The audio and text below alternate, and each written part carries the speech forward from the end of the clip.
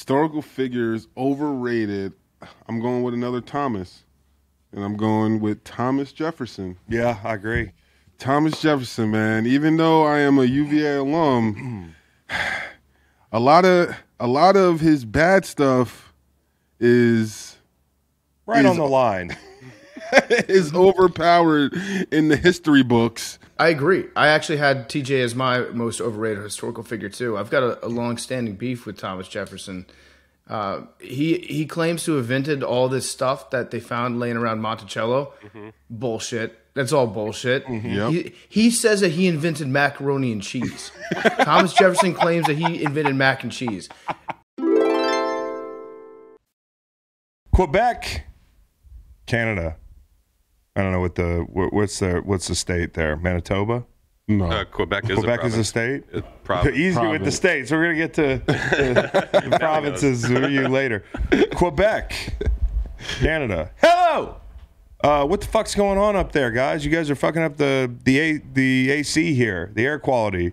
It's like 167 here. I got an upper respiratory issue because there's smoke all around my house. Get control up there, guys. Thought you guys had smoke jumpers. All right.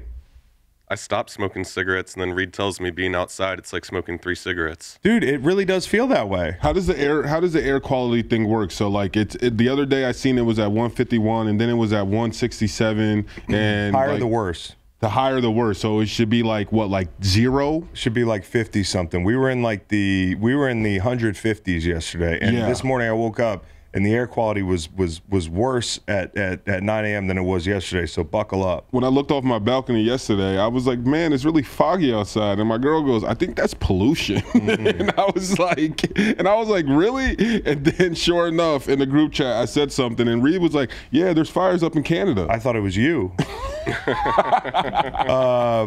All right, so that's my hello. My layup line, I'll just pick something at random here.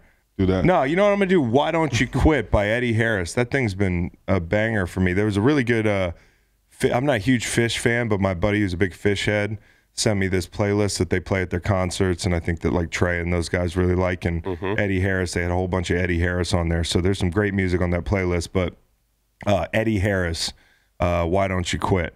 Love the song. Hey, Nate, quick math here for the guys in the studio. First off, congratulations again on your home run derby victory. Oh, thank you. Am I the best pound for pound home run hitter out of us two? Because no. If you could do that math real quick, you only beat me by 1, but you got me by like maybe 40 pounds. It doesn't matter how many pounds. Like when you do home run derbies, do they care about how much these batters weigh? No, I'm just asking. I know, but like asking. It's content, you know? Yeah, but it's not really that good. I mean, if you really think about it, do the math here, guys. I got it. He's a better pound for pound hitter than you. Let's say that he's 300 and you're 250, just roughly. He hit 3 home runs to your 2, so that's 50% more. He'd have to weigh 300. But that doesn't matter anyway. We still need to add if Fax had 3 more hits. Thank you. Thank you, 2 softballs and a baseball. So you're the better hitter and the better pound for pound hitter. Yeah. Yeah, I think so. I was just trying to praise you. Hey, I talked to Kyle this morning on FaceTime. The report from Kyle is that the food in Italy has a higher floor than our Italian food, but the same ceiling. Interesting. Now, I don't know if that's... so their worst is much better than our worst. Okay. I see.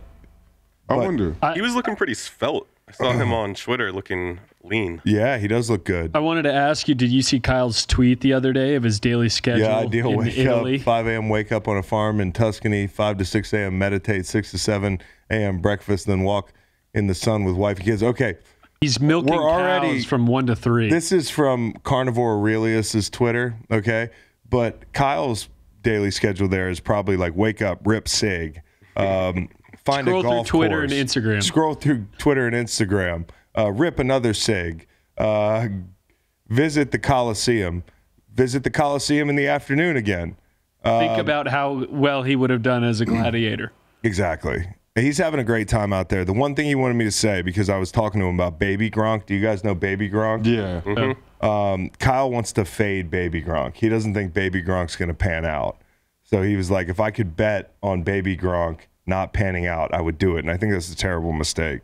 I just saw the guy rizzing up Olivia Dune. Yeah, I might be with him on that. I don't know. I think he's I think he's got the genetics. Nah, I think he's catching his I can't wait social media peak right now. Yeah, I can't wait for the 2040 Super Bowl when Baby Gronk gets the MVP and says, "Shout out Kyle, he never believed in me." Right, exactly. And then there's also this Baby Diggs guy. There's a Baby Diggs guy who's like a little Stephon Diggs. He's up in Buffalo.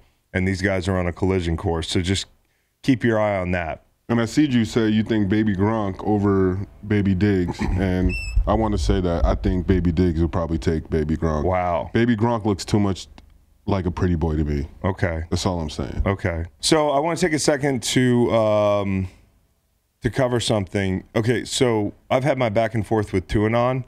I had my back and forth with the guy in the dolphin mask.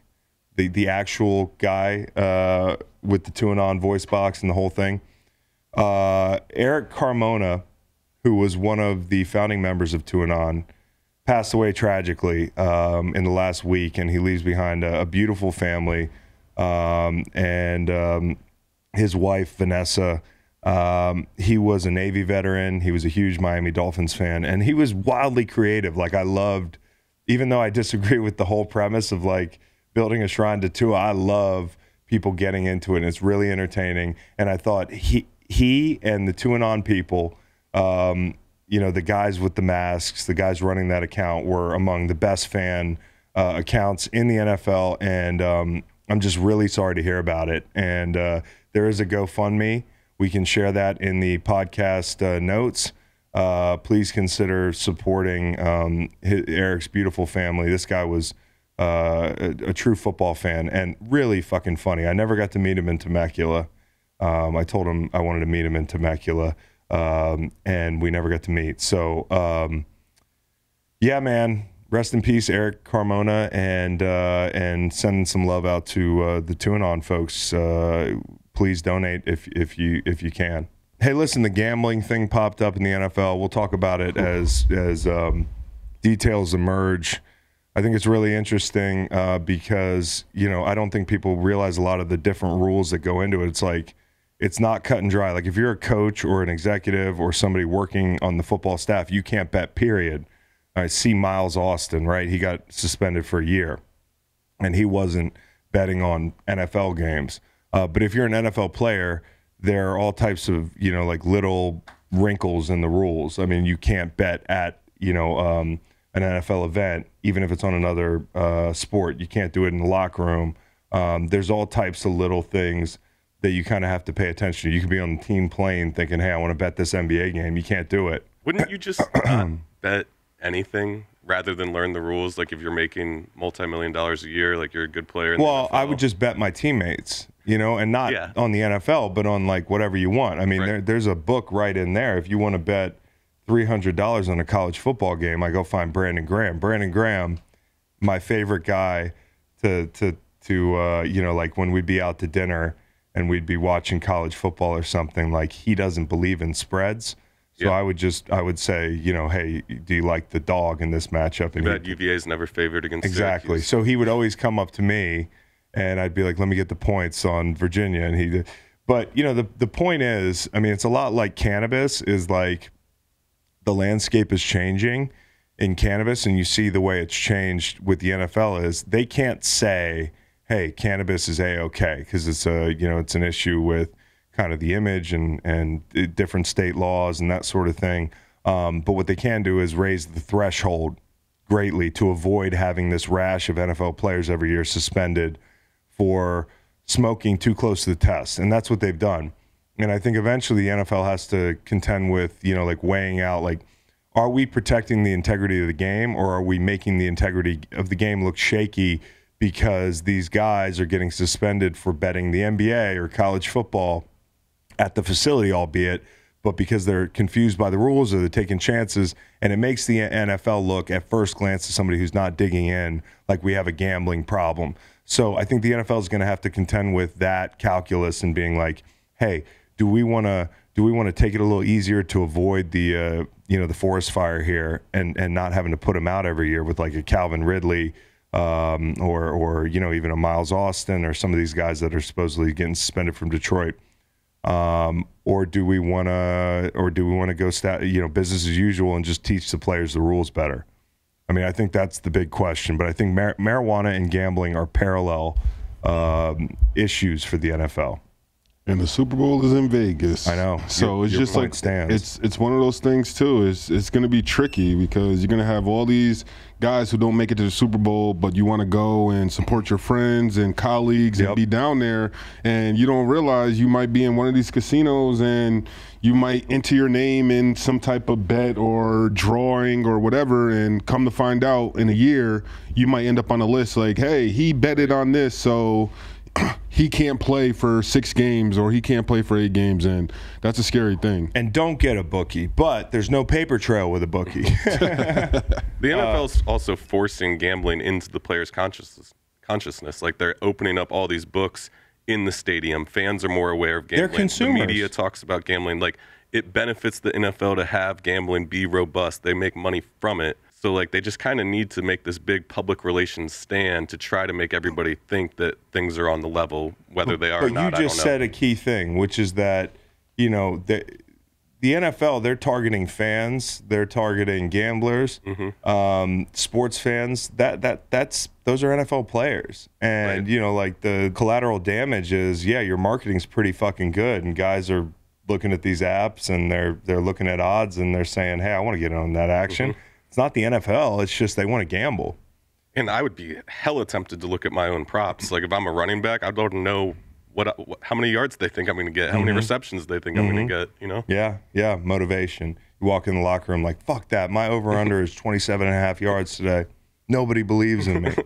But, like, we never paid attention to props or any of that shit when I was in the league because gambling wasn't as much in the forefront. So, interesting to watch that develop. We have PFT Commenter joining us today to do an overrated, underrated draft, a bunch of topics. This is Kingston's baby. This is a slow time in the sports year, and so we got to do shit like this. So bear with us and have some fun. PFT is one of my favorite guests. So Dr. Fax, get your list ready, and let's get it on. All right, so we're in. I got PFT here. It's been a while, man. First things first, we were talking offline, but like, I want to ask you how Chicago is, because I didn't even realize you had already made the move officially. When I asked Dan about it, he gave me a both sides political word salad about how both cities are great. What do you think? I would say, I've been in Chicago for like a week and a half. So as a Chicago expert, I can say that it is much, much better than New York. In New York, you live in a tiny shoebox. Your kitchen is, hardly big enough to cook an egg in. And now I've got like an actual kitchen. I got a rooftop deck. I had Hank over for some beers, some steaks. We grilled on a roof the other night. It's been fantastic. And I get why people love New York. I just don't love it. So I'm glad to be living in a real house. I went car shopping yesterday, Chris. Yeah. Car shopping is my favorite thing in the world to do. What'd you look at? Looking at a Bronco. Ooh. Nice. Yeah. I actually would have seen you as a Subaru guy. The new drop top one? A nice Forester. No offense. Are you saying that I'm a lesbian, Chris? No, I've never seen one drive one of those, but I wouldn't know. I'm looking at a lot of stuff, but car shopping is my favorite thing to do because I used to sell used cars, so I know what they're doing when I walk onto the lot. They ask me a certain question. I know what they're really getting at. And so I like, it's a little dance that you do with a car salesperson. I'm not trying to waste their time because I have been on that side of it. So I just get like over the top honest with them. And I'm like, I tell them exactly what I'm looking for, how I'm going to pay for all this stuff right off the bat. And they're kind of like disarmed. They're like, well, I don't know any more tricks to use on you because you just told me the truth about everything. Yeah. So it's like hitting your shot the first play. Yeah, exactly. They're like, oh, well, this guy knows what he's doing. There was a dude that I one time sold a used car to that brought his gun with him onto the lot. And that was his power move. He just stepped on, and you could see him. He was like strapping up his holster. Like, he didn't normally carry this thing around. He had an open carrier or whatever it was because it was in Virginia at the time. It was actually Charlottesville. Oh, really? Yeah. Brown. You worked at Brown? Brown. That's so crazy. I bought my car from Brown Auto. Oh, yeah? What would you buy? Dodge Charger. Still have it. Yeah, and it's covered the bottom of it because we went tubing last week and went kayaking. And he had to drive through a big field. It's got like basically on the bottom of a door. You know how it's got the quiet strip. Yep. The bottom of his car has like a grass quiet strip. Some lady last night stopped him and asked him where the fuck he'd been driving. So he's still driving that Charger. And I actually used to date, not to dox her, Marin Brown of the Brown Empire family in middle school. We saw a couple movies together. Oh, that's sick. Good for you. Yeah. Good for you getting some money there. So what are the tricks that people try to pull? Because right now I'm trying to trade in my Excursion. It's old for like a new car. And I called and they were like, yeah, we'll give you like $2,000 for it. And I didn't know what to say. Like, I was about to say 3,000 tops. So what do I do? Like, what are the tricks? I mean, the hardest part about trading in a car is they're always going to give you an insultingly low offer for it. No matter what dealership you go to, it's always going to take your breath away how little your car is worth. Yeah. You can go in thinking like, oh, this Excursion is sweet. I'm going to get $8,500. They're like, yeah, we'll give you $1,700 out the door for it on trade. So just sell it. My advice would be just sell your car on your own. Yeah, that's what I'm gonna do. But what's the biggest trick that like a car salesman pulls? Like, what's the easiest trick? The easiest trick is actually car sales. Car sales are total bullshit. So a lot of times they're not even allowed to call them sales. What they'll do is they'll have like a sales event, or they'll have a big tent event. But it's not actually a sale, because what they'll do is, especially with used cars, they'll take a car that's been on the lot for, I don't know, a month. Let's say that there's a Chrysler Pacifica. It's been sitting collecting dust for a month. They've marked it down to 19.5, right? What they'll do is, for the sale or the sales event, they'll put a giant. First of all, they order a bunch of balloons. You have a bunch of balloons. So the more balloons are around you in a car dealership, the more you're getting ripped off, basically. They'll buy a shitload of balloons. Had a ton of balloons in his car dealership. Yeah.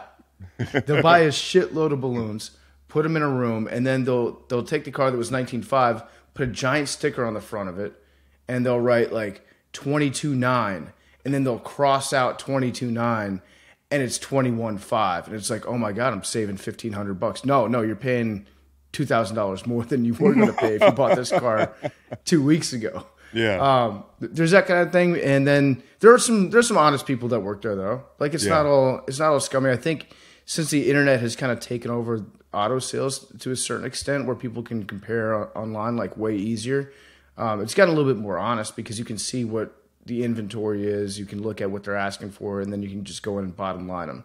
So yesterday, I walked in, I was looking at a Bronco, and I was like, can I take it for a test drive? Never sat in one. And the guy was like, okay, just have a seat and maybe you can answer a couple questions for me. And I was like, well, okay, this is part of the process, because he's going to need my ID at some point. So he's not going to give me the keys to the car until he gets my ID and gets like my contact information. So I sit down. He goes, look, scale 1 to 10, what would you say your credit score is? Like right off the bat. Isn't there a numeric system for that? Yeah. Why scale 1 to 10? This is like a 650. Yeah. So he was just like asking me to be honest with him about what my credit was, and I knew that was going to happen because I dressed like a bum going into the dealership. So I was like, unless this person is a listener of Part of My Take, they're going to see me walking onto the lot right now I was wearing like a stained, oversized sweatsuit and like Umbro shorts and flip flops. They're like, this guy's not going to believe that I'm going to be able to afford a Ford Bronco and a gun.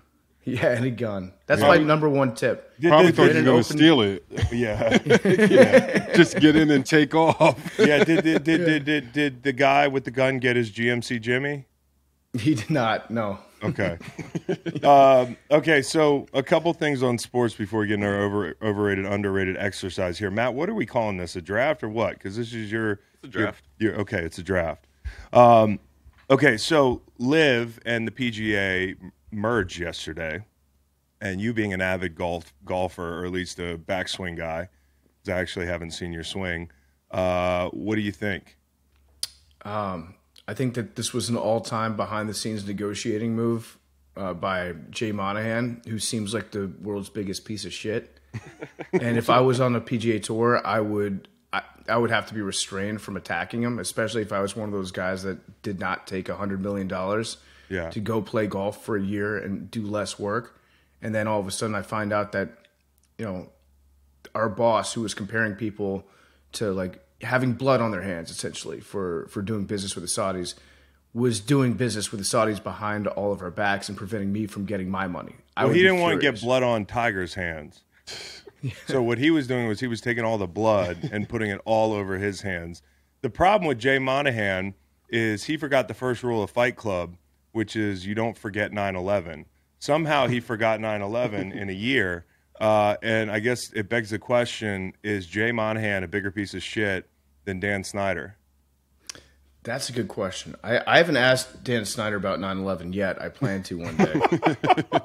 Because I'm sure he had something to do with it. Yeah. But I think this is one of the biggest scumbag moves that I remember in all of sports, actually. Like the fact that he was telling people, like, hey, don't do business with these guys because they did 9/11. And then using that as like a barrier to his own players going out there and getting paid. Like that sucks. I feel bad for anybody on the PGA Tour that listen to him. But it is a reminder. I think every now and again in sports we need these reminders. You know us, we're big player empowerment guys. Yeah. Except when it comes to NBA players doing load management, but that's a different story. Yeah, but like we want players to get money because at the end of the day, the commissioners of these leagues are going to stick a knife in your back if it means that make a small amount of profit in the long term over it. That's what I said a while back to these guys, and they were like, no way I would take money. Tiger should take money to go over there. And I was just like, why not? Like, why not take that money? Because at the end of the day, if something like this happens, now you're just looking like, yeah, you're sitting there with your dick in your hand, and this guy costs these golfers over $100 billion? Or $1 billion. $1 billion. It cost them over $100 billion. Well, I'm just concerned. So they've only got $10 billion Tiger into sports washing, but somehow no, they cost these guys $1 billion. Tiger Woods like $800 million. Zalatoris had only made $15 million, and they offered him $150. He said, "Hey, mate, it was a dream of mine to play in a major, mate." And then a year later, he can play. All these guys that left can play in a major anyway. So it's terrible. And you know what the fucked up thing is? They're going after soccer. This is all part of the 2030 Saudi vision, which is to diversify their investment in things outside oil, because they don't want to, they want to have all their eggs in one basket. And it kind of begs the question, while, Jay Monahan's a piece of shit and these people are bad people, is this good for the planet? That's a good question, Chris. It is a good question. And they're working with a charity. It's a 501c3. Well, not anymore. Yeah. Now it's for profit. That was part of the explanation for why they're merging. So a lot of people are saying that it had to do with the fact that since there's lawsuits going on between the two sides, there would be discovery that was going to get in the way for the PGA Tour. People would be able to see behind the scenes all their finances, realize how much they're not actually a nonprofit, and that's what made the PGA Tour come to the table and finally do the deal. I think they just wanted money, to be honest with you. And it's just tough. It's got to be a tough day if you're a PGA Tour player. Yeah, and if you're a golf fan and for a year you were like, yeah, I'm not doing the LIV thing. I remember 9/11. And now you're like, how do I forget 9/11? They need to come around with a Men in Black thing and make everybody forget it. The people who are really fucked here are the wrestling fans. That they remember 9/11 really well. They remember when John Cena came in and announced that Osama bin Laden was killed. Who could forget that moment? They had no idea that the Saudis already have a relationship with the WWE. Mm-hmm. So no matter who you are, it depends, what sport you like, but no matter who you are, it feels like you got to forget 9/11 now. Yeah, every time I go to Chipotle, I forget 9/11. Yeah. The Public Investment Fund has a lot of money in those burritos too. So it's everywhere. They're definitely they're putting money in everything, and they've got more money than God. So eventually, you won't be able to do anything without giving money to Mohammed bin Salman eventually. Do you think these guys should be able to do you think these guys have liable lawsuits with the PGA? I'm no expert, but you would think. You would think no, for the difference. So. I don't think they do. I'm no legal expert, but I don't think they do. But I feel like if I was a player, I would not want to play again until I got the difference of whatever I was supposed to make. If I was one of those guys that had an offer on the table and I told the PGA, hey, I'm thinking about going to do this, and you guys talk me out of it, I need the difference. Whatever you're paying me now. Unless there was some sort of collusion where a year ago Monahan and Saudis were in bed, you can't really apply morality as a reason why these guys get fucked out of money, because they made the decision on moral grounds. And then they changed, and then Monahan and the PGA changed their mind. So I don't think so. But hey, I want to do I want to give out a worst plane ride. And I know that PFT is a big hockey fan. It's something we do on this show. We give out worst plane ride all fall. But it's got to be the Florida Panthers to get smacked 7-2. I checked the weather there. It was 93 degrees at like 7, 8 at night when they lost the game. So these guys are taking showers. There's nothing worse than when you get out to the bus and you're still sweating through your suit. And then your Canadian dad is all hungover. Maybe he's drunk. Maybe he's drunk again. He's somewhere between a hangover and drunk. He took a beating on the Panthers, losing 7-2. It's just a bad trip to see your folks at the bus and get on a plane and get back to Florida. Do they have any shot? Yeah, I feel like they do, because in hockey things change so quickly. Like that game was out of hand after the first period. Halfway through the second, it seemed like all Florida decided to do was just beat the shit out of the Knights if they could. Just like get into fights, get into scraps, get all your aggression out right now. So they kind of gave up on that game, or at least they gave up on winning that game for probably 33%. Is really all that they really They let about 33% of the game go by when they were actually playing hockey. Then they turned it up. They said, we're going to turn this into a street fight. And then they'll go home, try to regroup, and we'll see what happens game 3. I feel like weird shit happens in hockey. So I'm not going to say that it's over. But that's a bad plane ride, because you also add in the fact that you're leaving Vegas. Any plane ride out of Vegas sucks. Always, dude. Always a nominate. Also, Chris, have you forgotten 9/11 doing a worst plane ride segment so quickly after? Wow, you know what? See how the deep, is it called the DP tour? LIV and PGA. Yeah. See how the DP makes you forget. So honestly, hand up when I saw that they were also merging with the DP World Tour, I thought that Dude Perfect was somehow involved. Oh, yeah. With the Public Investment Fund now. I was not familiar with it, so I was relieved to see that Dude Perfect was not getting billions. Yeah, because I don't want to see them sell out. That would break my heart. They already sold out for the NFL and did the draft and ruined Donna Kelsey's moment. So, all right, let's get into overrated, underrated, huh, Matt? All right. You drive this fucking bus. All right, so here's how it's going to work. There's 8 categories. There's food or drink, animal, internet personality, historic figure or event, pop culture trend or moment, clothes or accessories, states, and sports moment. We're going to go by category. We have a predetermined order. It's overrated first, starting with food or drink. Chris, you're up first, then Fax, then PFT. And PFT, you'll get to go first on underrated. Okay, overrated. Sliced bread. Okay, everybody's like, oh, it's the greatest thing since sliced bread. But I've heard of a million things that are better than sliced bread. So maybe it's time to change that standard. I think sliced bread is overrated. I also want to throw McDonald's McFlurries with M&Ms into the conversation. Okay. Because that's a hazard, man. The M&Ms are all cold and they're hard, and the ice cream's all soft and it's cold and it's confusing. If you have it done right, the M&Ms are crushed. Oh yeah, because you can get them crushed, right? Supposed to be crushed. Okay, so overrated M&M McFlurry with uncrushed M&Ms. Okay. All right, Fax, you're up. All right. Overrated food, I'm going with corned beef hash. What? No. Wait. First off, what the hell is corned beef hash? It looks disgusting it comes out of a can. It looks disgusting. It's like what is it? It looks like brains. It looks like Spam with a little bit of potatoes in it. No, I disagree. I think corned beef hash is delicious.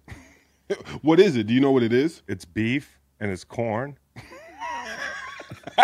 And then they make a hash out of it. Yeah, you make a hash, which I think a hash is just like you dice up a potato and then you mix it in. I don't know, but I love corned beef hash. I eat it.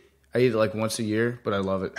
You know, I think corned beef hash and eggnog should be year round. Agreed. Oh, I love eggnog. Okay. No disagreement there. All right, PFT overrated food. All right, my overrated food. This might ruffle a couple feathers. I think fillets are overrated. Filet mignon overrated. Oh, I kind of Filet mignon. Because I'd rather if I'm getting a steak and you look at the menu, it always says filet mignon parentheses 8 ounces, and then it's right next to a New York strip that's like 16 to 20 ounces. Ribeye that's like 22 above. I never get the filet. Why? It looks like a hockey puck. It doesn't have the right marbling, not the right consistency. Yeah, I always go for the bigger steak. Yeah, if you're gonna go to a steakhouse, go hard in the paint. I'd like to change my pick. wait. Yeah, well, I mean, no, I had another one on my list, and this is the strongest one. I think it's boneless chicken wings.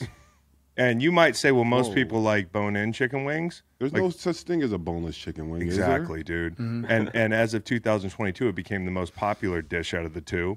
And boneless chicken wings are made of chicken breast, like the inside of a chicken breast, and they don't even have skin. It's just basically like a chicken tender doused in too much barbecue sauce. All right, terrible. So we go around the corner back to PFT for underrated food or drink.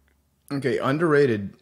I'm gonna go with the empanadas. I've been on an empanada kick recently. It's like the perfect meal. You can hold it in your hand, and it's fried, and you can bite into it, and it's got all the ingredients inside mixed together. It's perfect. I don't know what it looks like, an empanada. It's like a little pocket. It looks like you're carrying around a pocket with you. Okay, I do know. It looks like a little clutch. Yeah. Like a little meat clutch. And it's great. It's like I said, it's a self-contained meal. Okay.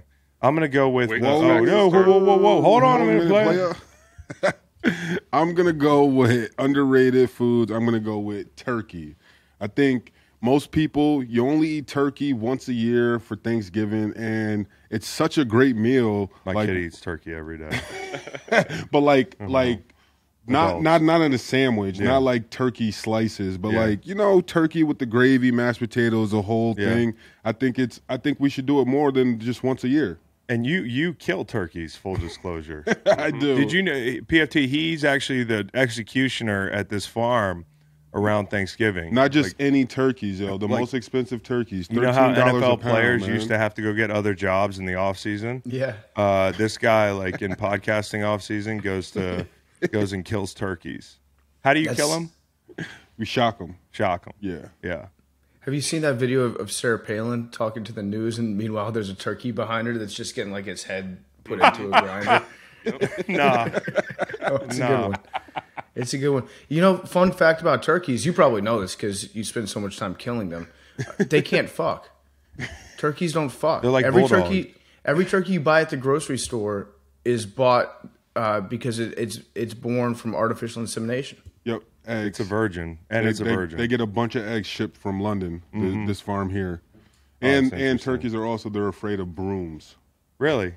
Yeah, that's how you wrangle them. You put a broom next to them, and they freak out. Or you with a broom. Yeah. Okay, so I'm going to go chicken and waffles from McDonald's. You didn't know you could get chicken and waffles at McDonald's, but if you get the Southern Fried Chicken breakfast sandwich and ask for McGriddle, a bread there, you're going to get chicken and waffles. I promise you, try it. Sounds fire. It is fire. Does McGriddle have squares on it? No, you're not going to get the squares, but it's going to be it's close not a enough waffle. You might be right. Maybe it's a bad pick. All right, next category, animal. Chris, you're up. Oh, okay. Overrated animal. Overrated. The dolphin. Okay, like everybody loves dolphins. They're like this big symbol. They're like a top 10 most popular animal, but they kill babies. Mm-hmm. And that's not enough. They rape. I've seen a YouTube video of a woman getting pinned down by a dolphin with an erection. Supposedly, rumor has it they tried that on Demi Moore on the shoot of a movie. They also, bottlenose dolphins are known to isolate a woman in the pod for weeks at a time and have their way with that dolphin. They actually, they take pufferfish and make them secrete this to get high. And that's another. The dolphins have a drug problem. They stay awake five days at a time. They're obviously coked up, and they get high off the pufferfish. Damn, they really do sound like bad news. Yeah, they're bad news, dude. They have great branding. I would not let my kid hang out with dolphins. No, they have great branding. There was this couple from North Carolina that wanted to go do a dolphin-assisted birth in Hawaii, and this is how crazy it is. They were going to go there and spend time in the water with the dolphins before, after, and during. They were going to have a water birth with the dolphins. What the hell? I like to play a little game sometimes with stories like these called "Guess What Race This Person Is." Exactly. Yeah, go out on a limb and say they were whiter than I am. That's like the white version of doing a water birth with Bill Cosby. You know. So anyway, a pudding birth. Yeah, pudding birth. All right, facts. Overrated animals. Overrated animals. I know you guys might not like this, but I think dogs are overrated, man. They're too high maintenance. Like, dogs is just, you can't, dogs are like babies. Like, you just, like, you can't leave dogs, like, alone. If you leave your dog in the car, like, people get mad. It's the same thing. It's just like having a kid. If you eat your dog, people get mad.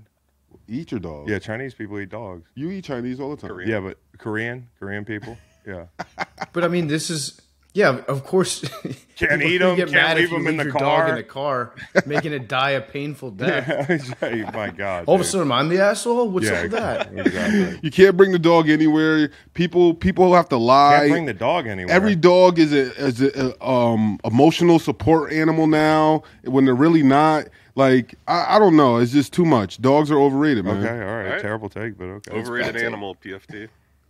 Most overrated animal. I'm going to go with horses. Horses are overrated. I've never been a horse guy. Everybody knows the weird horse people in the world, like the horse girls that grow up, doing equestrian shit with rich parents. Like, they're weird. Also, I looked it up, so I've got the stat right in front of me. You know, despite all advances in modern sports science, no horse has ever been faster than Secretariat. The sport peaked. Horses peaked in 1973. That's interesting. Yeah, wow. So it was the fastest horse ever.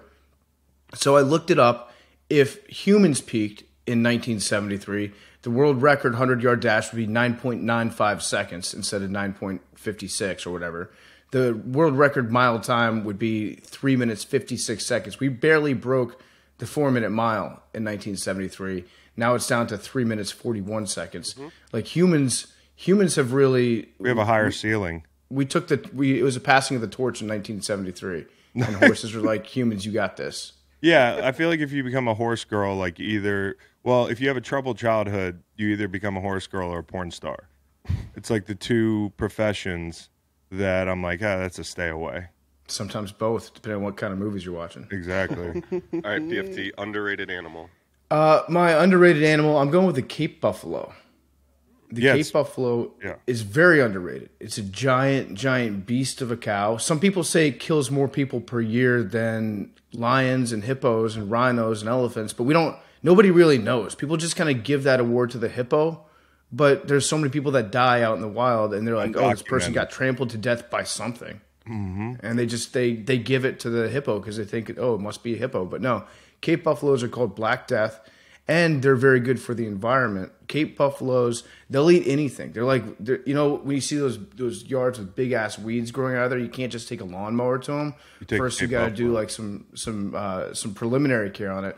A Cape Buffalo will go and eat anything that it wants, and then it leaves nice trim little grass behind it. So the more selective grazers, the picky eaters, can then come in and they can eat the bottoms of the grass, and the other animals can get at the bugs that are living at the roots. So the Cape Buffaloes they're just monsters. So without the Cape Buffalo, the zebra might not even exist. I've got one more fun Cape Buffalo fact. I don't know how much time you guys had set aside for buffalo. We got a lot for buffalo. When they determine where they're going to be going, like what direction that they're going to walk in next, all the women get together, right? And the women just lay down. And then one by one, a woman will like stand up and stretch and then like move to one side of the herd and start facing a certain direction. Then another will get up, stretch, walk, start facing a certain direction. And then eventually they all start walking the same way and looking the same direction. and then they all get up together and leave. So it's like a group decision. It's like women. It's like a bachelorette party. Once everyone starts looking at their phones, then you know that it's time to bounce and get out of there. That's how Cape Buffalo decide where to roll. Yeah, they move as a unit. They're good for the environment, and they're deadly. Yep. Nate? So my underrated is going to be cats. All cats, not just small cats, also big cats. I've recently gotten into watching Naked and Afraid and Alone, and I realized that when people are camping, it's not so much bears that scare them. It's always talking about cougars, big cats, and pumas, and that if they see something like that they just know that it's pretty much it's over. Yeah. Like they don't seem that scared when they have bear spray, and like I would think that you would be more afraid of a bear. You're more afraid of the mountain lion because there's no warning sign, and they will hunt you. They'll follow you. Exactly. So I guess like I didn't really know that until recently. You get Garfield, you get lions, you get cougars. Yeah, it's a nice play. Get my co-host. Yeah, you get all of them. Big cat. Big cat. Yeah, you get big cat. I'm going to go with a frog. We've talked about frogs on this pod recently, PFT. I didn't tell you this, but we went camping, and frog ended up in a wash cycle. He sat through 2 hot loads, and he was clinging to the inside of the window. Wow. Pretty lit. And then also they're good for the environment. They eat bugs. They're good indicators. So, like, if there's frogs by a body of water, you know that the body of water is clean. The other thing is frog legs taste good too. Hugo's in Chicago. Oh, you're in Chicago. If you ever go to the casino, Hugo's, they have a frog legs. Try them. It's really good. Frog legs. Yeah. And Mike Tyson gets high off frogs, so that's good. Like if there were not frogs, like Mike Tyson would be out just brutalizing everybody. Like it's good that Mike Tyson has an outlet, and we have frogs to thank for that. And then lastly, the other night. We have a keypad on the side of our door, and Meg heard the keypad going off. I was out of town, so she starts panicking because she thinks somebody's trying to get in the door. It's the frog. The frog's punching in different numbers on the keypad. So they're really talented animals. They're good for the environment, and they're a good vibe. I don't mind picking up a frog. They're one of the most handleable reptiles. Right. They are. They're also good for telling, like, if you see somebody wearing a frog on a T-shirt in the wild, you can spot an art teacher from a mile away. No question. No question. That person does pottery. I can see the frog stamp on your breast. Mm-hmm. All right, back to overrated, Chris, internet personality. Ooh, overrated internet personality. I'd like to start with underrated. I'd like to follow motion and start with underrated while I think of an overrated. But underrated is drill. And I know PFT probably agrees with me. Wint is one of the best personalities on the internet. If you want good tweets that'll make you laugh, follow Drill. He's a comedic genius. All right, we'll just have Fax do his overrated internet personality then. I'm going to do my overrated or underrated? Do overrated. Overrated. Bringing a little controversy here. I'm going to go with Billy Football. Overrated? Oh, wow. Wow, I love it. Why? I mean, it's just my take. Okay. He's another frat guy to me. I can't be the only one that thought about Billy when Chris was talking about a frog sitting through 2 hot loads.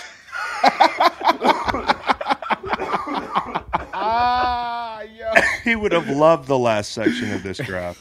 He would have. I have to disagree with you. I have to vocalize my disagreement on that one because Billy is he's talented. Billy's talented at his own thing. Sometimes his talents aren't things that most people would consider to be talents. But I like Billy. Billy's a good kid. All right, PFT, give us your overrated internet personality. See, this is a tough one because I know that whatever I say is going to come back and bite me. It's definitely going to get back to the person. For sure. Overrated internet personality. I'm going to go with Darren Ravel because as much as people absolutely hate him, I still think he's overrated. That's wild. That's a good answer. Yep. Don't you like his jalapeno drink, though? I have no idea what that is. I had one. It was good. All right, PFT, underrated internet personality. My underrated internet personality.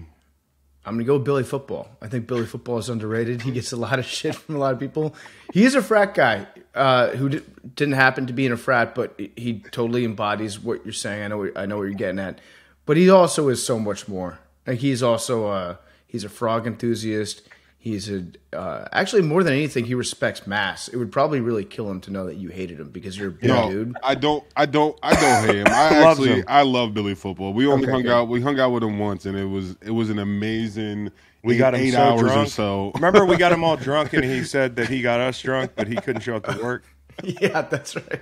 You know? Yeah, Billy's such a liar. But yeah, he was talking the other day about just starting a podcast with your brother, Chris. Oh, with that'd Kyle be good. Yeah, that'd be good. and JJ Watt. And the point of the podcast would just be to get them in a room and wrestle each other so that Billy could watch.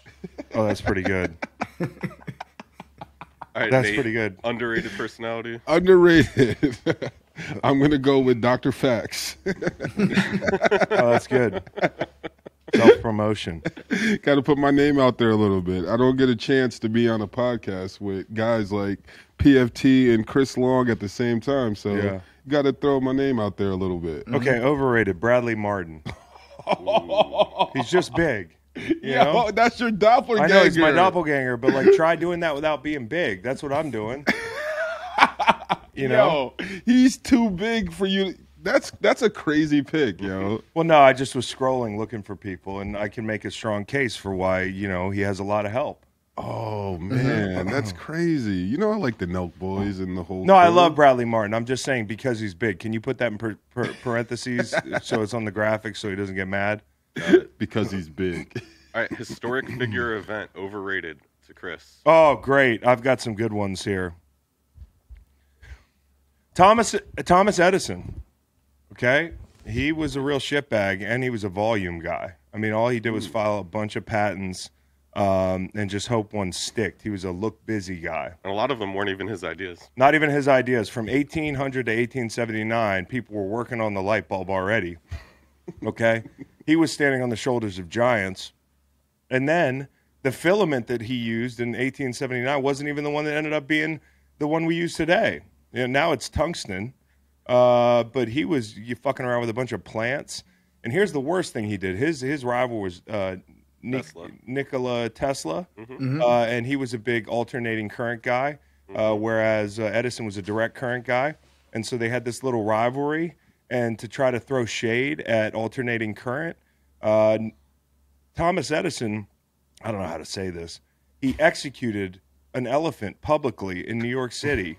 With alternating current. He hooked him up to Tesla's alternating current and electrocuted an elephant in New York City. And here's the worst part. It just gets worse. Okay? It just gets worse.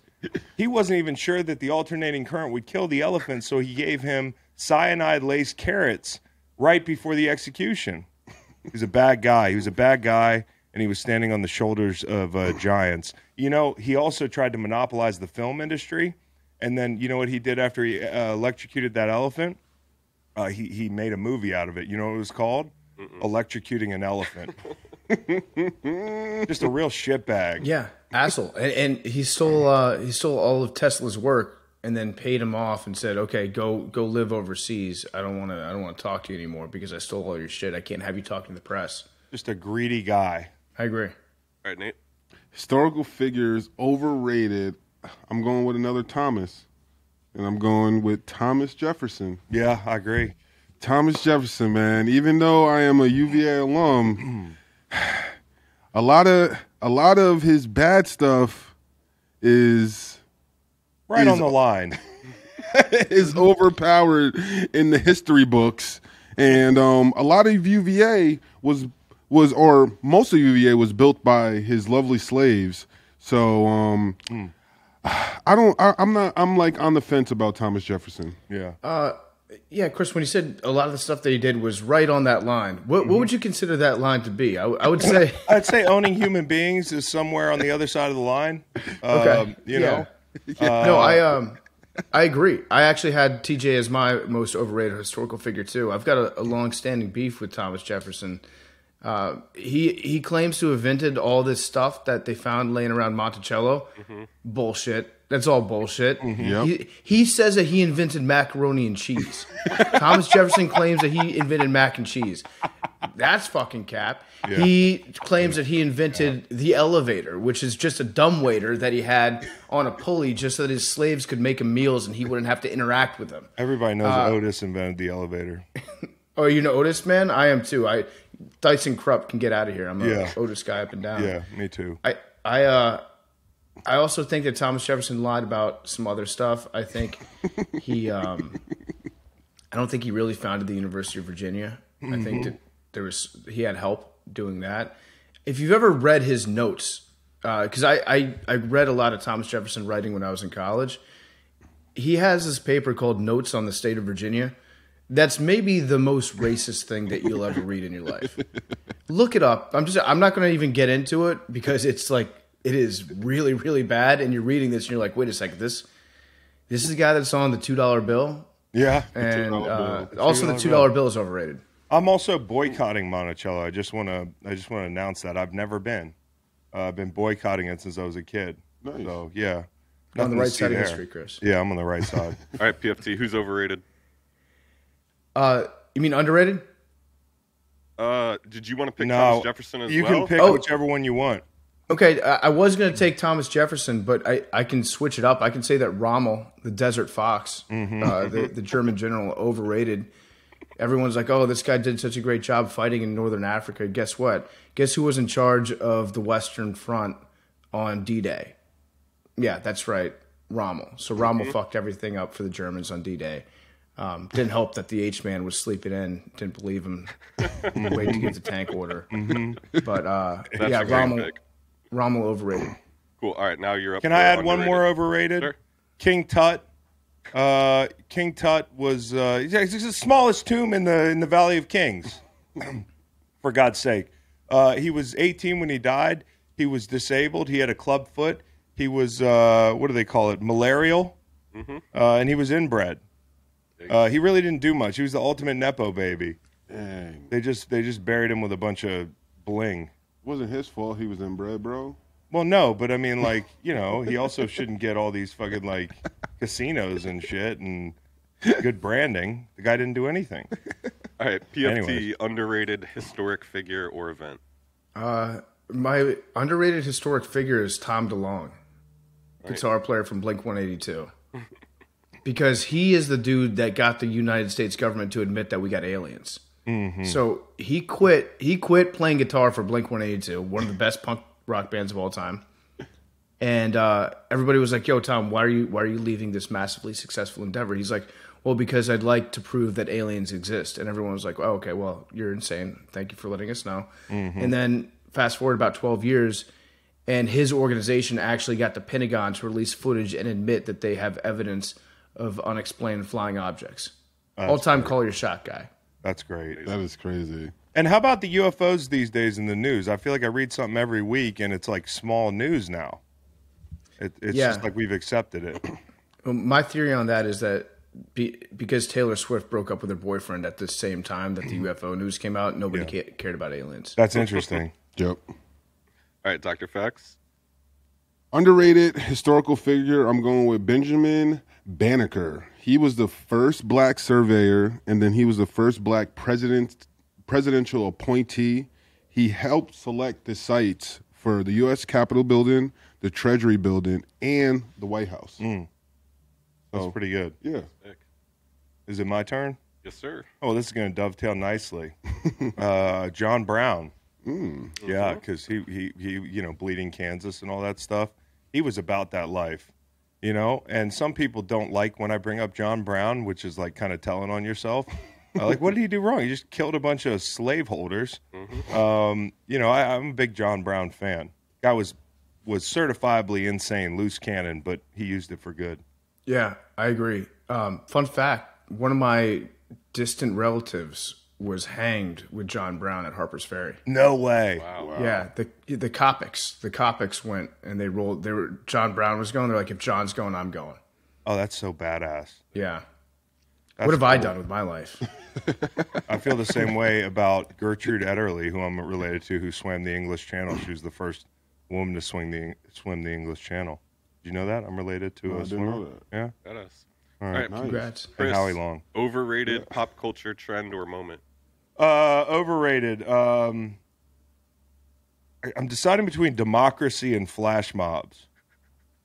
Only one's failed recently. Yeah, I think I'm going to go democracy because it's not working very well. You know, where in the democracy handbook was like buying as much of the presidency as you can. I'm going to go, but honorable mention flash mobs. I hate flash mobs. Making me uncomfortable. What are you doing? I don't know you. Yeah. Never thought of democracy as a trend, but sounds good. It is a trend. Overrated. I'm gonna go with the gritty. I think it's. I'm not gonna lie. It's a little bit too hard of a dance for everyone to do. So I don't like the fact that it's so popular and like the kids like it. It is easy. I can almost do it. My white kids do it, like on the regular, which I'm better. I like them doing that more than I like them dabbing. I was just about to say it was a hard pick between the gritty or dab. Fucking Dan, his co-host, is the biggest perpetrator of white kids dabbing in America. Him and Cam Newton, yeah. Bad influence. Yeah. All right, PFT, overrated pop culture trend or moment? Overrated pop culture moment. Can I just go with Elvis's entire career? Yeah, that's good. That'll work. I think Elvis is very overrated, just in general, and not just the music, the phenomenon behind Elvis. Yeah. Very weird and overrated. I never really got into his music. I don't rock with it that much. But he's got like, somebody out there is going to get mad and correct me, but Elvis has like no bangers. He's got Hound Dog. Okay, stole that one. He's got Suspicious Minds. Oh, I admit, good song. Great job. You did one good one. But besides that, Never Elvis been to doesn't do it. Spain as a banger, but other than that, I'm with you. Some of his gospel stuff is very good. And then people like dress up like him and dedicate their entire lives to looking like him. Las Vegas is a shrine to the man who's not even from Las Vegas. You know, I feel people get married by Elvis a lot. So me and Meg were going to do a 10-year anniversary, like get remarried in Elvis costumes, but she's pregnant now, so she'd be like late term Elvis. So maybe right. put some baking powder on her under her nose and have her all sweaty with a cigarette hanging out. Died on the toilet. Yeah, underrated. Underrated movement. I'm going to go with sortition, which is I don't even know what that is. Must be. it's kind of like the it predates democracy in Greece, and they only did it for a little bit. But the way they would choose their leaders would be everybody writes their name on a piece of paper, puts their name in a hat in town. Then they just go through and they pick one name out, and they're like, "Oh, Chris, you're mayor. Congratulations." And then that person's mayor for like 5 years, and then 5 years later they do the whole thing again. So it was completely random. So you'd have the biggest shithead in town sometimes would be put in charge of leading the town, but it gave a reason for the schools and the entire system that people lived under to be as good as possible, knowing that maybe the worst cared after person amongst you could one day end up ruling you. That would have been good for cable news. Can you imagine? That'd be great. I think it'd be great for the NFL draft. Yeah, it would. Right. Yeah, Just pick names out of that. I like that. That's a great pick. Learned something there. All right, facts. Underrated pop culture events. I'm gonna go with the Dirty Bird. I feel like the Dirty Bird missed its kind of time with social media and the internet, but like it was really kind of like the first football celebration, kind of like line dance. Mm-hmm. Like, and if you think about all the different celebrations we've had in football, there's nothing that's really been like the Dirty Bird. No. And if the Dirty Bird had if that had been something that had happened during Mean the World, is the new Dirty Bird. It is, but it's not. Everyone can't do the and gritty. The Everyone could do the Dirty do Bird. Is the old Icky Shuffle. Mm-hmm. Yeah, the Icky Shuffle was that, but still the Dirty Bird. Okay, that's pretty good though. I think it's underrated. Okay, Y2K, underrated. Okay, Well, if you think about Y2K, if it wasn't for Y2K, we wouldn't have been doing all that coding in the years leading up to protect our software. So I think like Spin Zone, I think Y2K was actually a good thing. And on top of that, like everybody spent a lot of time together. You know how in the movies when they're like in Don't Look Up, they're about to die and everybody's at the dinner table? Can you imagine after they said all those nice things if the world didn't end? That's kind of like how it happened in 2000. And then lastly, this was the best part. If you were in high school like I was, it was like, hey, the world's ending soon. Maybe we should do this. Like you were talking to your gal or your BG, your baby girl, and you were like, hey, like tomorrow is not. It's not promised. It's not promised. So we should do this. Did your family buy canned goods? I can't remember. Okay. Yeah. I had to go buy. I had to go buy a lot of canned goods. Yeah. I remember. Yeah. Y2K. And then 2000, when it turned 2001, and people tried real hard. Some people, like marketing teams, tried real hard to get some awareness out there of actually this is the real year 2000 because there was no year zero. So let's celebrate this year like it's the year 2000. And they tried the Mayan end of the world too in 2012, and I was like, I'm over it. I've been through Y2K because Y2K was underrated. Who came up with the name Y2K? Because they knocked it out of the park. They did. It was perfect. It was very turn of the century. Okay, so we're going to clothes or accessories. Clothes and accessories. Overrated. Okay, this is one that's pretty good here. Whew. I mean, handkerchiefs, overrated. Just a snotty little tablecloth in your pocket. Squeegee, kind of underrated. Like, I feel like if you're a homeless guy, like, you should have a squeegee. Like, I'm going to cop. Wait till we come back to the underrated. No, oh, yeah, underrated, yeah. Okay, so I'm going overrated. Wedding ring. Okay, I have a tattoo wedding ring. If you're serious about it, guys, get it tattooed. If you're what's the word, philanderer, then just wear your normal wedding ring that you can take off all the time. Plus, I remember when I got a wedding ring, the first week it felt like my finger was going to fall off. And like the heaviness of that wedding ring reminded me of the heaviness of the burden of becoming a married man. But I love marriage now because I have a tattoo and it's light. You don't feel anything. All right, Nate. Am I going to get in trouble for that? No. My wife actually came up with that. Okay. Overrated. I have the visor. It's just an incomplete hat. Incomplete hat. Yeah. I don't like the visor. You like complete hats. Yeah, your head, like especially if you wear a visor when you're kayaking, the top of your head just burns up. Like, yeah, you're shading your face, but what about the top of your skull and your scalp? The visor it should be only allowed to be worn by coaches south of the Mason-Dixon line. Still, and that doesn't jive with what you're saying because, like, you know, this is a Lane Kiffin, Steve Spurrier, Doug Peterson, and Jacksonville thing. And it doesn't do anything good for your hair either. It does something good for Doug Peterson's hair. So sometimes when you get the guys wearing the visors with the funny hair that spikes up, you know, the ones that have the hair sewn into them, that's a good look, though. I agree that visors don't work for everybody. Yeah. They work for Guy Fieri. Yeah, he has the hair. He has the hair thing in the middle where he can do it. But okay, PFT, you're up. Overrated. Overrated accessory. I'm going to go with tongue ring. Not that great. Totally disagree. Well, maybe we just have different experiences. All rings. I like all rings. Nose rings, tongue rings, belly button rings. I like them all. My wife took me through this last night at dinner. I had to be truthful. I don't see the appeal in a tongue ring. I really don't. Having experienced a tongue ring, it's dangerous. It's dangerous. Yeah, ranking the rings, and no, Nate, you can't put that other ring in there. No, I almost got a nose ring before. I go nose ring 1, I go tongue ring 2, belly button ring 3. Yeah. Belly button 2. I don't like the nose ring in the middle. I don't like the one that looks like a bull. No, the side nose ring. Side nose ring. That's cute. Yeah. What about Prince George? Who's that? It's the dick ring. Oh, dick ring. That's not on the board. Oh, okay. Yeah, I was talking about women with tongue rings. All right, PFT, underrated accessory.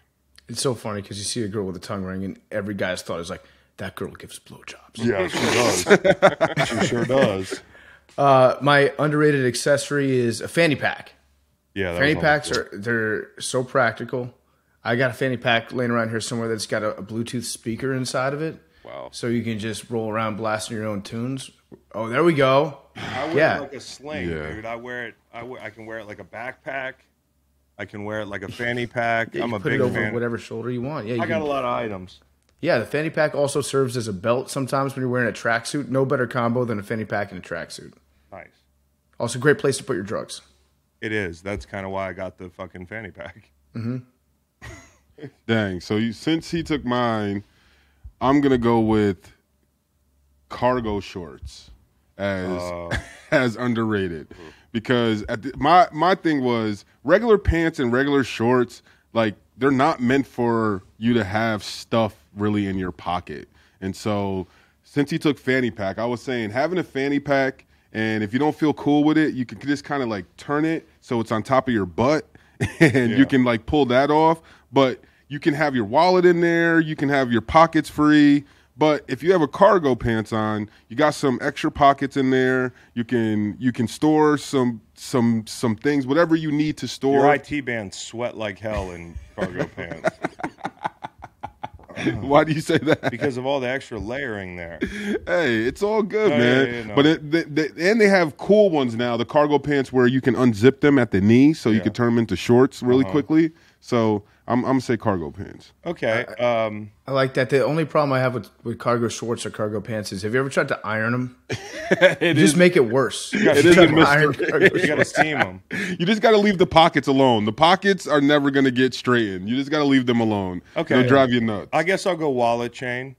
I actually think wallet chains are kind of cool. I think they're coming back. I think when I see a guy with a wallet chain, I'm like, don't fuck with that guy.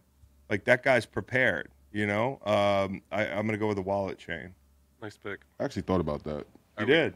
I'm not even gonna lie. But then I seen he took fanny pack was my. But then I seen a YouTube of guys in like different countries, pickpocketers, and that they have ways around it. That chain don't work. Right. It don't. In Taiwan. Yeah, they'll take your money and put that chain and wallet right back in your pocket. Damn. You gotta have like 3 different wallet chains, so that people have to guess which one's the real one. Mm-hmm. Like the other ones are connected to a taser. You chose unwisely. There's a Costco card in this one. All right, 2 categories left. We got states. Chris, give us an overrated state. Nevada. Okay. For a while, they were like, we have 1 national forest. We have 1 national park. It's hot. Just a bunch of Italians buried in the desert. And we've got gambling. That's the kicker. But now you can gamble anywhere. So Nevada is overrated. There's nothing great about Nevada. Vegas is fun for 12 hours. It's getting less and less the older I get. Yeah, that's why I said 12 hours. I think last year it was 36 hours. But you inched a little bit closer to Vegas. I feel like the rule is the further you have to go, the less time you can spend there. Mm-hmm. You're a little bit closer now in Chicago. I'm definitely not going to be a casual Vegas guy. That's never been like my speed. I'll go to Vegas for, you know what, next time I go, I'm actually more looking forward to just hitting the buffet than anything else. Dude, that's our thing, dude. We go down to the Wynn buffet and just pile it on. Oh, man. We should do some buffet pods. Yo, the buffet pods, dude. The buffets down there are unbelievable, dude. Yeah. I'll wake up at like 7 in the morning because I'm on East Coast time, and I'll go down there all half drunk, have a buffet, go back to sleep all day. I like hitting the steam room in Vegas, too. They got some nice spas out there. Yeah. I'm so washed. Like, if I go to Vegas, it's like, it's not even, there'll be 0 cocaine done. Yeah, no, my favorite is the hotel room. Seeing what hotel room you're gonna have and how nice it is, and the buffet is the best part. AC works. They're pumping oxygen in there. I can hide. Dr. Fax, when you walk into a hotel room, are you like me, where no matter what hotel I'm staying in, it could be a Best Western in Arizona, I open that door, I take 2 steps in, and I look, I go, oh, this is nice.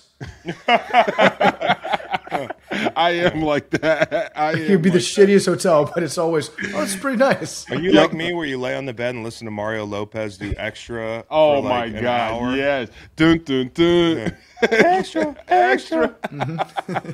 And I'm like, the remote's right over there. That is so funny, yo. He is on all that shit. Okay, so overrated states. I'm gonna have to go with Washington, D.C. There's a problem here because it's technicality because it's considered a state, but it's not really a state. It's not considered a state. Considered a state. It's not. No, it's not. 50 states in this taxation without representation. They got on the license plate, which that license plate goes hard. Okay, so then I'm gonna go with Montana. Overrated? Overrated. Are you kidding me? It's my pick. No, bro. I know. Now expound. Is that okay? You've been to the state.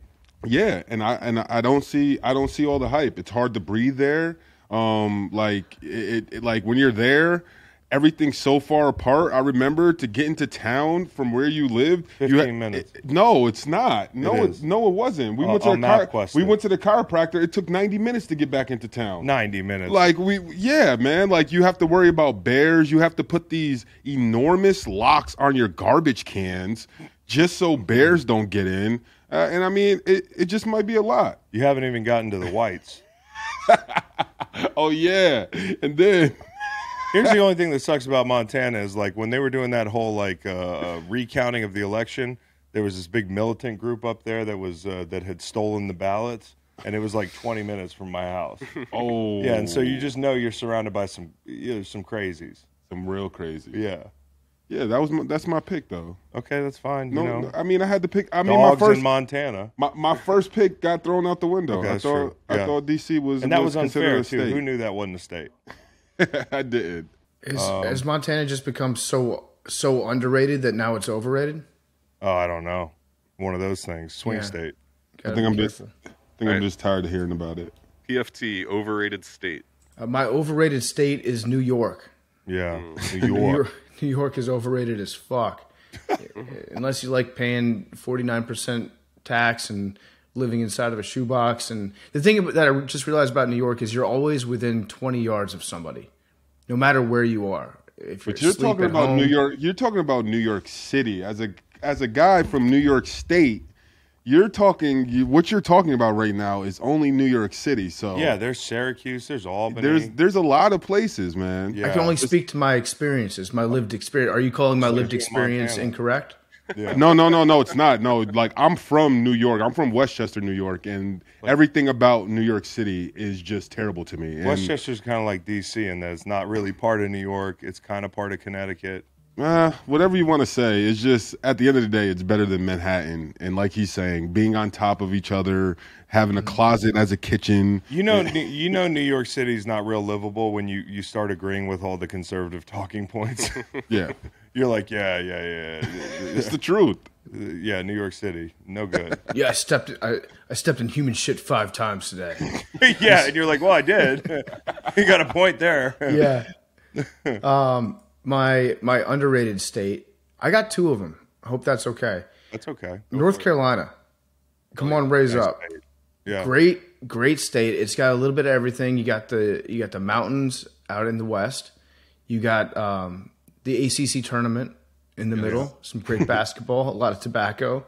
Mm-hmm. Beautiful country in the middle. And then the barbecue, I think, is very underrated too. A lot of people don't like the vinegar-based pork shoulder. I love North Carolina barbecue. And then you got some of the best beaches in the world on the East Coast of North Carolina. I lived in the Outer Banks for a summer, and man, it's nothing like the TV show. I didn't get laid nearly as much, but it's a great place to spend a summer. Did you have a Salt Life sticker or an OBX sticker? The OBX sticker, you had to get one of those. I might bring back the OBX stickers. I don't know if the whole country appreciates how big of a thing the OBX guy is in the Mid-Atlantic. You get guys that just live for those 2 weeks every year that they get to spend on a boat in Kill Devil Hills. They drive down in their Jeeps with their "Don't Tread on Me" license plates. I'm going down at the end of the month. Yeah, and their Salt Life stickers. Okay, North Carolina and Utah. I think underrated. People talk shit about Utah because of like they say it's Salt Lake City is just a bunch of Mormons. The Utah Jazz stink, et cetera, et cetera. The list goes on. But Mormons are very, very nice people.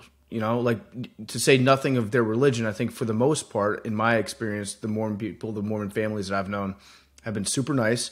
And Utah is much more than Salt Lake City. You've got some of the most beautiful national parks. That's really the allure to me of Utah. If I go out there, I'm not going to go to Salt Lake City and spend time there. I'm going to go out, camp, drive a VW bus around for a while, go see the arches. It seems like a very beautiful place to go visit. I've never spent time in Utah, only at the Salt Lake City airport. We would like it. I don't think I've ever. Facts. What's your underrated state? Underrated state, I'm going with, I don't know if they're really underrated, but I'm going to go with Hawaii. I think Maui is one of the best places I've ever been to, like, ever. And just me being a beach guy, like, the beaches in Maui and the water, just waking up and seeing the color of that water. Waking up, taking a couple caps. Bro, it's just sitting on the beach. I took caps and cried on the beach in Maui because I had took a little bit too much penis envy, but it was just that I couldn't believe. I was like, yo, I'm looking at the same sun that I'm looking at when I'm in Virginia, but I'm sitting here on this beach. And there's these fucking Finding Nemo turtles like crawling out the beach, just chilling, not bothering anybody. And then when you're in the water and you're snorkeling, it's just a whole different world down there. And like to be able to see that just right off the water anywhere in Maui, like is unbelievable. Yeah, but you're a sponger. What does that mean? It means you're not a good surfer, I don't think. Not a good surfer? Not a good surfer. I can't go over to Hawaii as much because they'll call me a haole, which is the word for a white boy that's coming over there to hit the beach and take up real estate. Yeah. Okay, I'll go with West Virginia. I think West Virginia is ridiculously underrated. I think people think about the wild and wonderful whites of West Virginia, and there are whites, and there is drugs, but there's also beautiful mountains, clean rivers, New River, the Gauley, all the national forests, all the park space. Geno Smith, Bill Withers, Pat McAfee, West. Randy Moss, Jerry West. It's a hotbed for talent, per capita. I love West Virginia. I do too. Yeah. Put movies in there before sports moments. Yeah. So I can go first on movies.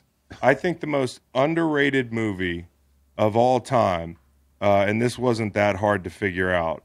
Have you ever seen overrated or underrated? Underrated. Have you ever seen the movie Go? PFT? That sounds very familiar. Is it involving the mob? No, it's involving a bad drug deal, like a drug deal gone bad. It's like rave era, late teens, early 20-year-old people. It's an early 90s movie. The cast is like Sarah Polley, who I had a huge crush on in high school. Her character in that movie is just this gorgeous gal that steals ecstasy and sells aspirin at these rave parties and gets hit by a car. No spoilers, but Timothy Oliphant is in there. He's an ecstasy dealer. Katie Holmes, Jay Moore, Taye Diggs, Melissa McCarthy, Scott Wolf. I mean, like, look at the cast of this movie as like who's who before they were all. It's a great movie. It was loved by the like indie film lovers in '99 when it came out. But you would think by now it would be a cult, classic, and it doesn't feel like it's risen to that level. And I love the movie. I've never even heard of it. It's a great movie. It sounds like it hits all the right notes, though. It hits all the right notes. You got everybody in there. All right, so we're going in reverse for this one. Fax, you got a underrated movie? Tokyo Drift. Tokyo Drift. Fast and Furious. That's a good answer. Tokyo Drift. You think it's underrated? Never seen it. I think it's underrated. A lot of people don't like that particular movie out of the series, but I think the racing scenes in that movie were unreal. Like, it starts out like in a parking garage, and they're drifting up the parking garage while they're racing, and it's something that, for me, just thinking about that, whenever I'm in the garage in a mall or something like that has that spinning, going up garage, you think about like, yo, like if I punched it in here, Paul Walker, would I be able to drift like they were doing? So I'm going to pick that movie. So that's kind of like, with The Godfather, everybody hates on 3, but some people say 1's overrated, and 3's actually a little bit underrated in my opinion. I'm not saying that The Godfather's overrated, but... All right, PFT, underrated movie. My underrated movie, I'm going to go with Adaptation with Nicolas Cage playing twins of himself. You've got Brian Cox playing the screenwriter teacher, the like legend of the game.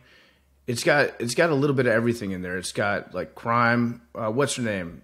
Lady who's nominated every single year for Academy Awards. Meryl Streep. Meryl Streep's in it. You get to see Iraq. Mm-hmm. You do? Yeah. I thought you were saying you get to see Iraq. Yeah, it's a good movie. It's a little bit confusing. It's like one of those Charlie Kaufman movies that he spends probably like 5 years writing to get it down. It's almost like a satirization of screenwriting, which is pretty meta. But if you can get past all that, one of my all-time favorite movies. Okay, I'm putting it on my list. Nice pick. I like that one. And then PFT coming back to you for an overrated movie. It's a Zapruder film. It's what? It's all grainy. You can't really see much. It's not. There's no real like structure to it. Why was that guy filming? Why was it the only person who was filming? You can't see anything on the grassy knoll. You can't really see anything that people tell you to be on the lookout for.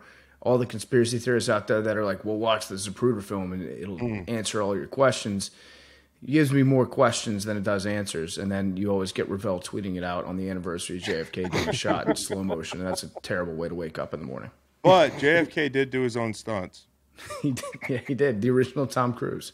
Also, he's probably a little bit overrated, JFK, because, the two things that buy you a ticket to being well-liked are like being good-looking and dying early. He hit both of those. And he was this big womanizer, but he couldn't even walk. He wasn't some macho guy. He wasn't even a real Catholic. I guess he was kind of a Catholic in the way that he was, stepping out nonstop. But, yeah, I think JFK is overrated, too. Yeah, we should do president's category next time. All right, Nate, you got a overrated movie? Yep, this is easy. Going with Dumb and Dumber. I knew he was going to say Wow. Dumb and Dumber, I feel like white people are gonna be so mad at you. Yeah, You it's did every Montana, white guy like Dumb and Dumber and Dogs. Yo, Dumb and You hated Dumber. the scene in I don't understand why people think Dumb and Dumber or white people like think Dumb and Dumber is so funny. Like I don't know, but we know the whole movie. I guess That's so, gotta but count for something. It doesn't though. Like I don't know. I feel like I can honestly probably watch that movie and like not laugh a lot. Like like more than like 5 times. We're funny gonna get movie. stoned and watch Dumb and Dumber on camera, and if you laugh, I don't know, man. That's just my pick. I think it's a little overrated. Okay. Well, I got a couple here, but I guess I'll choose. Let's see. So, is The Departed one of the most overrated movies ever? Because a lot of people say Departed's really overrated. I started watching it the other day, and the first 15 minutes, it's got all the makings of an overrated movie. Too much plot share. Jack Nicholson, he meets boy Matt Damon, and then, man Matt Damon. 10 seconds later, Jack looks the exact same. It's just, I don't know. It just, They butchered "Gimme Shelter" on the way in. I don't know if they use it again. I forget the movie kind of, but like "Departed," I just wanted to put in a footnote for "Departed" for conversation's sake. 300 is overrated, wildly overrated. 300. There's a whole generation of guys like me that saw the movie, loved the movie, but we didn't know we weren't cool. And then like you turn 30-something years old. When's the last time you threw on 300? It's a bad movie. Did you ever try to do the 300 workout? No. When they put that out, that would be an overrated trend.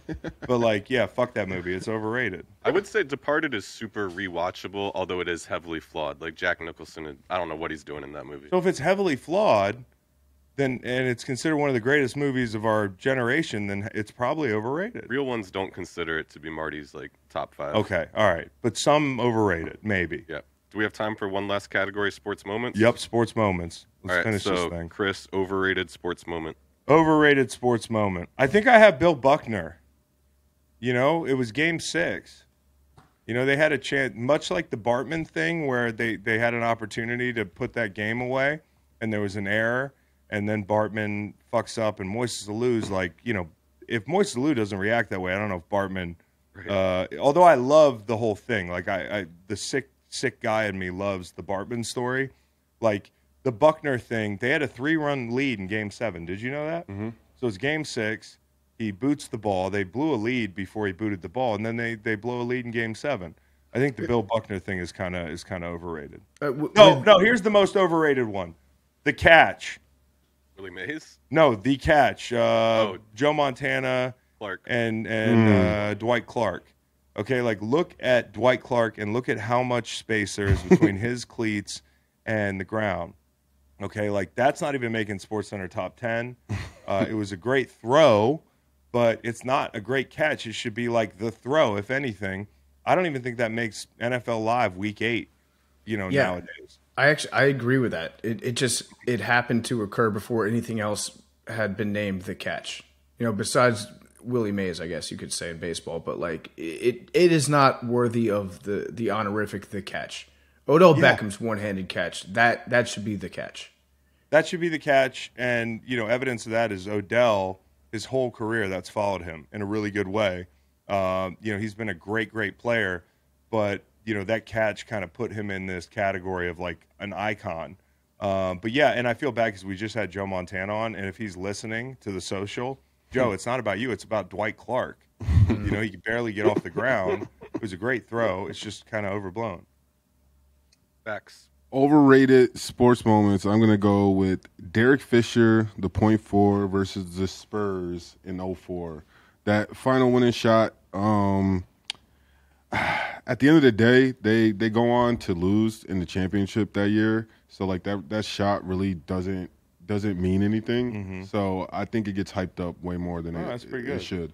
Yeah. But my close one also, I don't know if hopefully PFT wasn't going to say this, but the whole JR going the wrong way situation, everyone forgets if Hill. Say it again? George Hill. If he just hits that free throw, they're up 1 and none of that mayhem like really happens. Yeah. Mm-hmm. So like I feel like a lot of people, they get on J.R. Smith about that situation, and it's just like George Hill is like a guy that you would think would be able to hit free throws.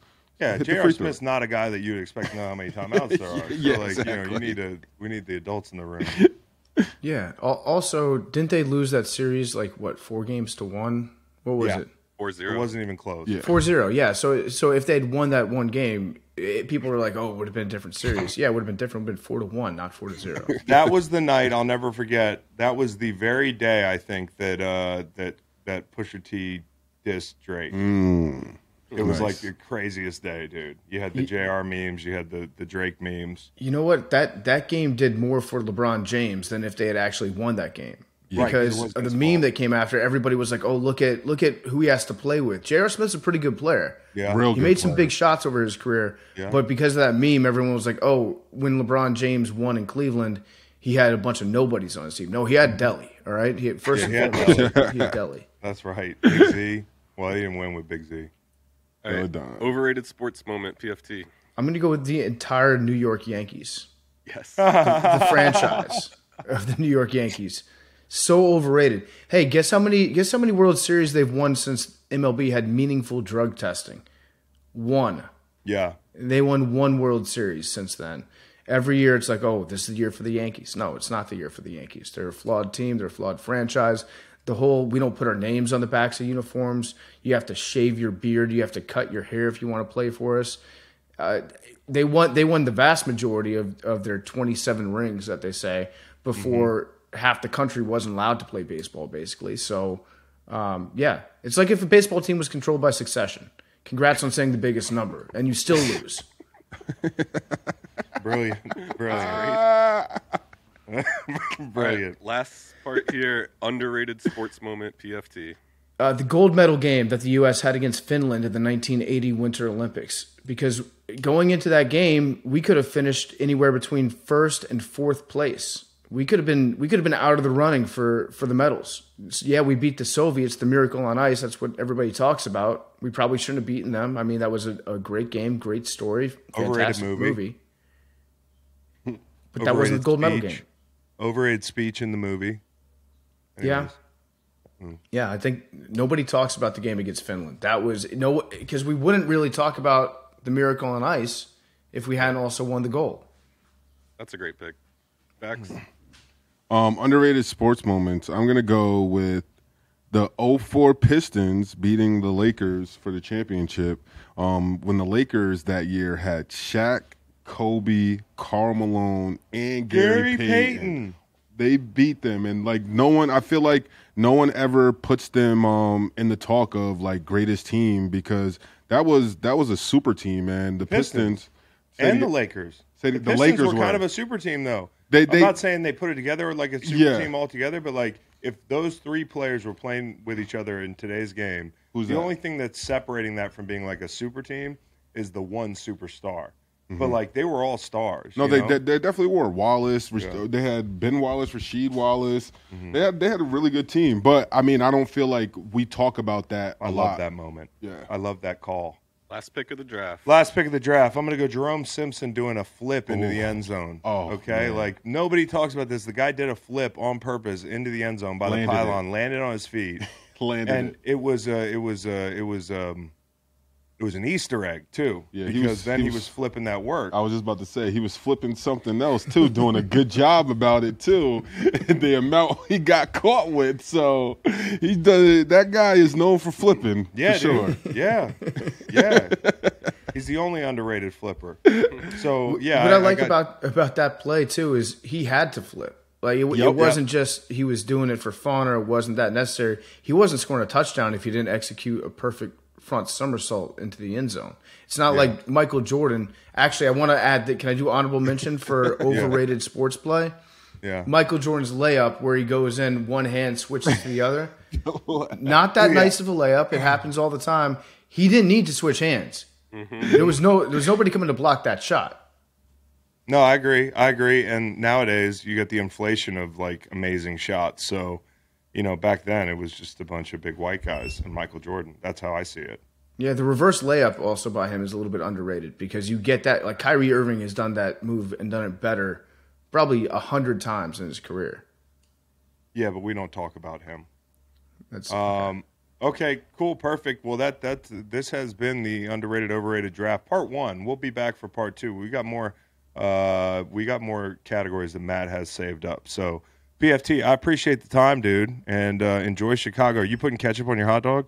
Oh, every single one of them. Yeah, Chicago style. That's how they have it. That's how they. No, they're gonna hate you out there, man. They hated that. Like, I can't believe people eat hot dogs without ketchup. Yeah, they're weird that way. But custom. New York pizza, Chicago pizza. Chicago pizza is great if you want to not shit for like a week. If you're just trying to plug yourself up, you might as well just eat lasagna. I mean, it's good, but it's not pizza. Yeah, that's interesting. Nice. Okay, cool. Well, enjoy Chicago, and we hope to talk to you soon, buddy. All right, thanks, guys.